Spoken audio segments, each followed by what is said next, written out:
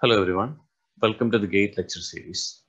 The first topic that we are going to cover is the operations first and operations management, which is a common topic for mechanical and production and industrial paper. The subject that we are going to discuss today is project management techniques, where we will learn about the network analysis techniques like PERT and CPM.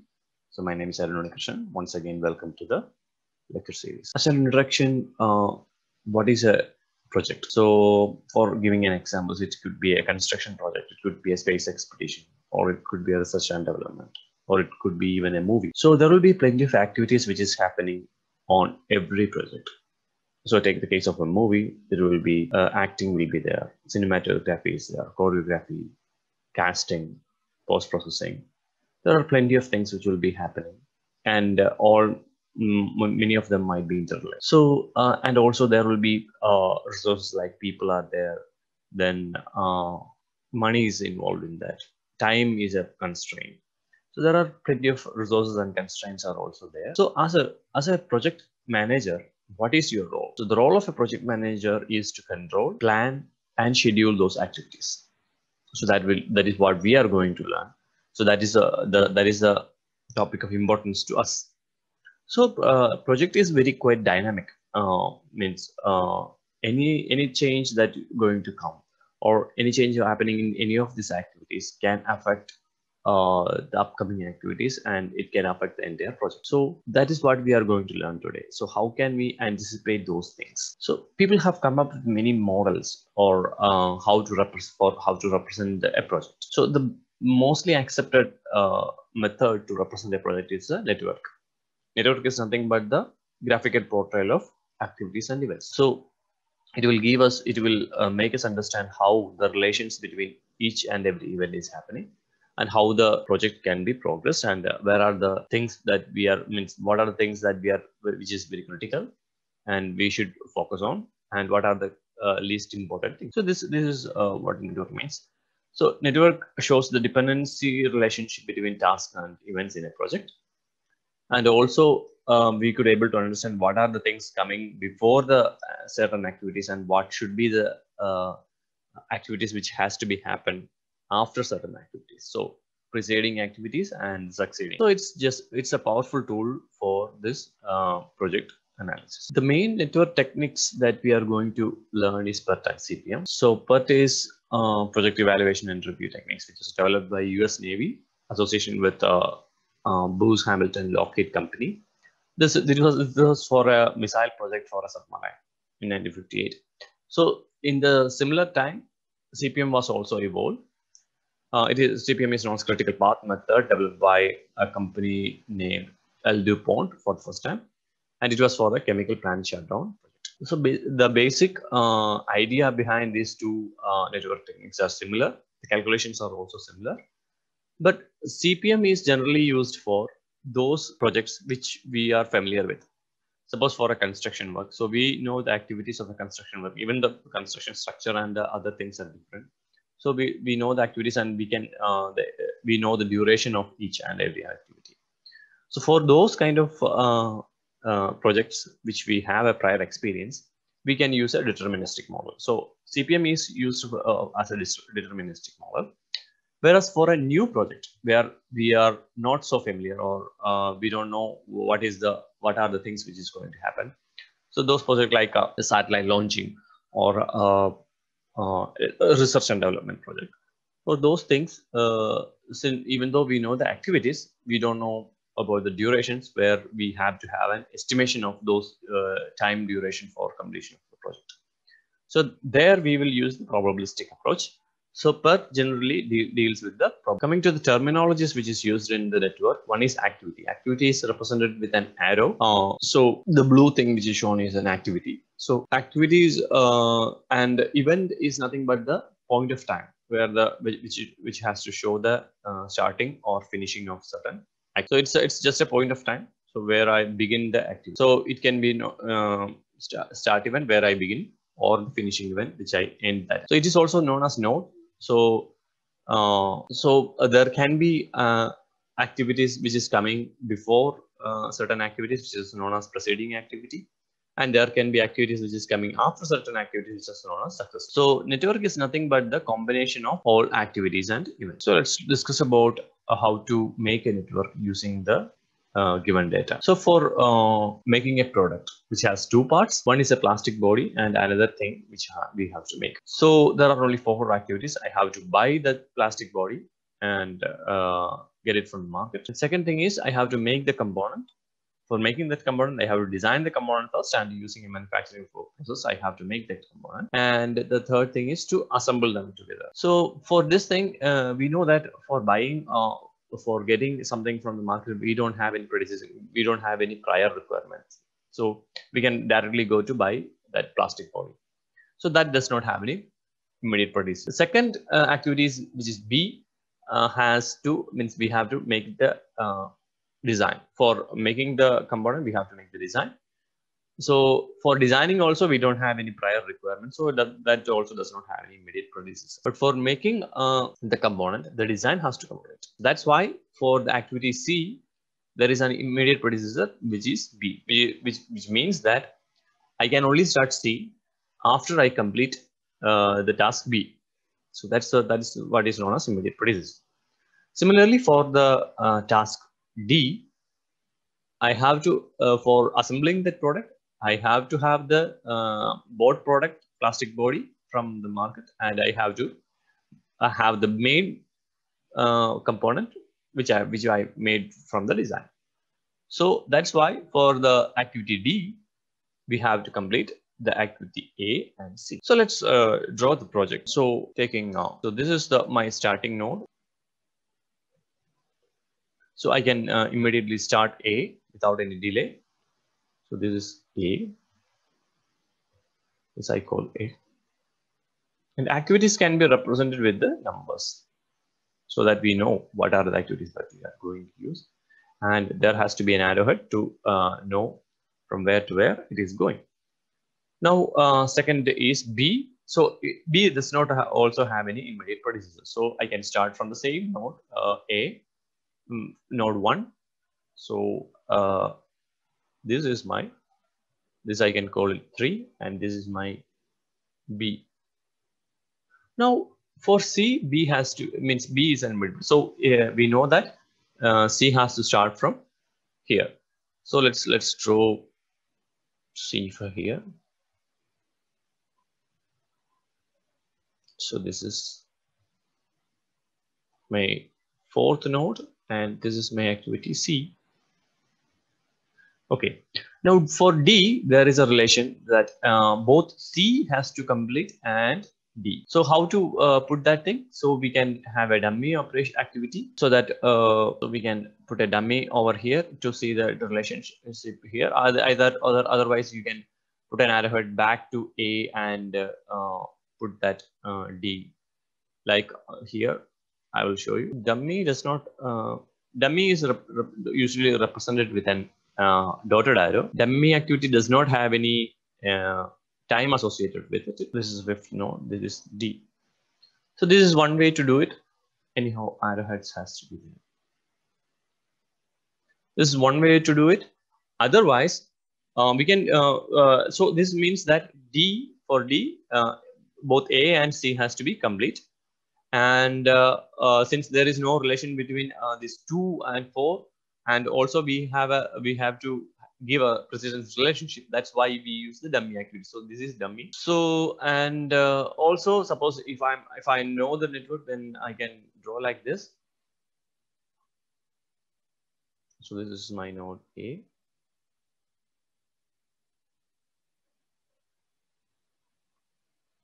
So I'll draw my node A.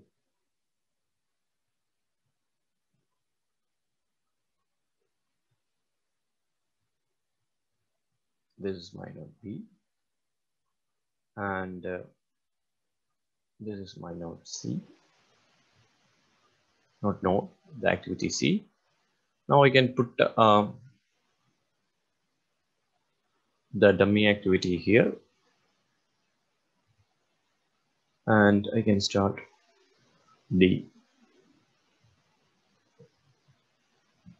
This way also we can do the dummy. So this is also dummy activities. So this is how we draw the networks. So I just deliberately took this example to make you understand what a dummy activity means. Dummy activity does not have any time associated with it, but it has to be there to show the precedence relationship. Further to proceed, I have extended that the previous example with three new activities, that is E, F, and G, and also I have given durations. So let's start making the network. So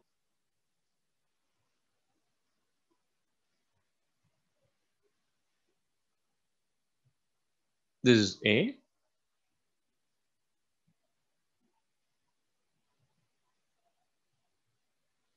this is B, C,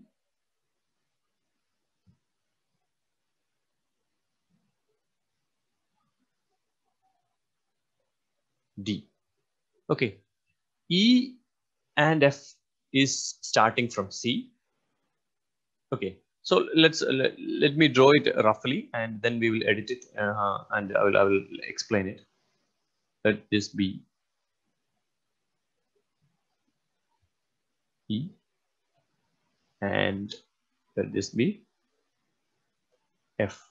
Suppose if I'm going forward one by one, what will happen is, you know that from this chart we can know that D, E, F are merging together to form G. Now if I draw this, then there will be a problem. So how can we merge them together, right? So that's the problem. So these nodes, these D node, ending finishing node of D, finishing node of E, and finishing node of F is a single node, and it has to be merged together. So for that, we need to edit this thing. So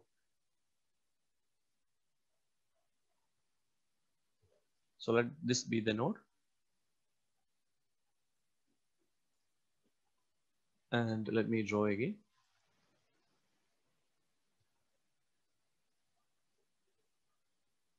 It can be done in any ways. Suppose I put this here. So this is my D node, and this is my E node. Now F is starting from C and ending at starting from this node and ending at this. Or let's number them so that there will be easy.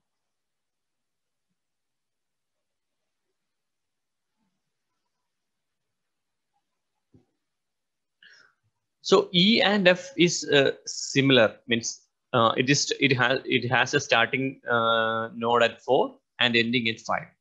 So suppose these two activities, which is having same starting node and ending node, then also we use a dummy activity, so that we can understand that these are two different activities having same starting and ending. So let me draw it here. This is my node 6, and this is my activity F, and I have to have a dummy. Now I can put G. So this will be my 7th node, and this is my activity G. Now it satisfies all the relations. So for G, D, E, and F are the immediate predecessors, and also the duration we can represent it. So A is so just I can represent if it is I have represented it A before, below above the line I can put it below, or along with the number, along with the digit alphabet I can put the digit 3, 4, C is 6, D is 5, E is 7, F is 5, and G is 4. So these are dummy activities, so the duration will be 0. So this is how you construct a network. So for the same example which was given there, so let's see how to what are the paths. The path is nothing but it is the connection of activities which will be used to finish, means from the start to finish what are the activities coming in between.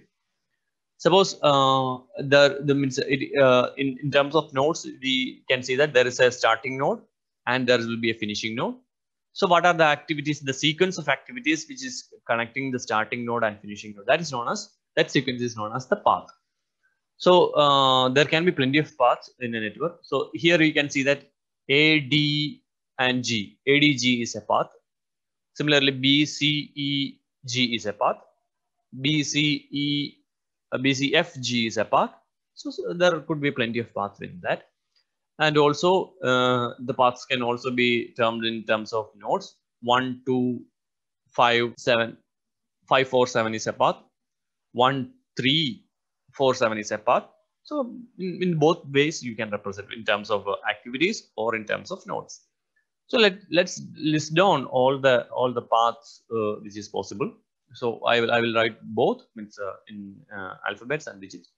So 1, 3, 4, 7, which is also A, D, G. Now 1, 2, 5, 4, 7, which is B, C, E, G.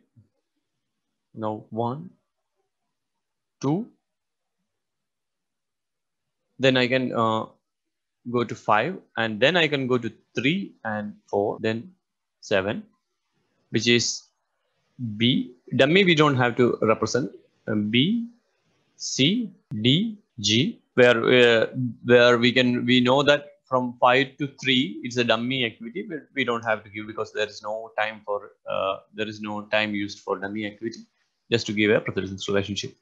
Then 1, 2, 5, 6, 7, which is B, C, F, G. So you can know that starting node is always this 1 and the ending node is always the 7. Now length of the path is a duration. Suppose these are given in time. In the time is given in weeks. So how many weeks it will take, or if it's given in months, then how many months it will take. So let's assume that it's in weeks. So ADG means 3 plus 5 plus 4, which is 12, right? So we can put it 12. Now this one, B plus C, that is 10.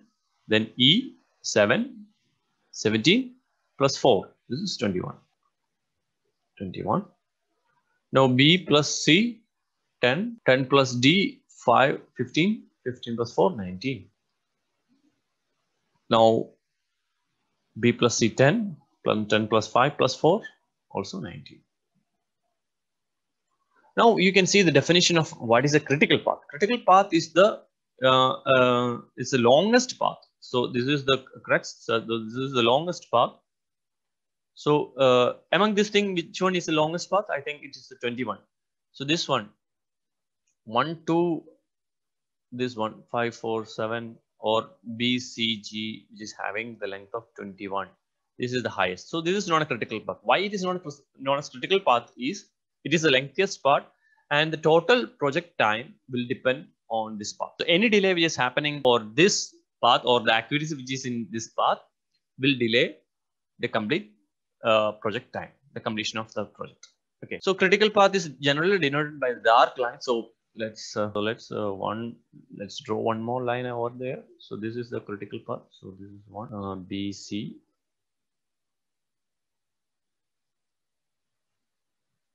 B, C, E,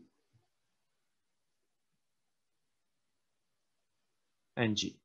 Okay, so you can represent in a dark line or anything. That's just a representation. Or so you have to understand that why it is the name itself suggests it is a critical event. So these events are known as critical events, and the path is known as critical path, and the project length is the completion time for the project will be the length of the critical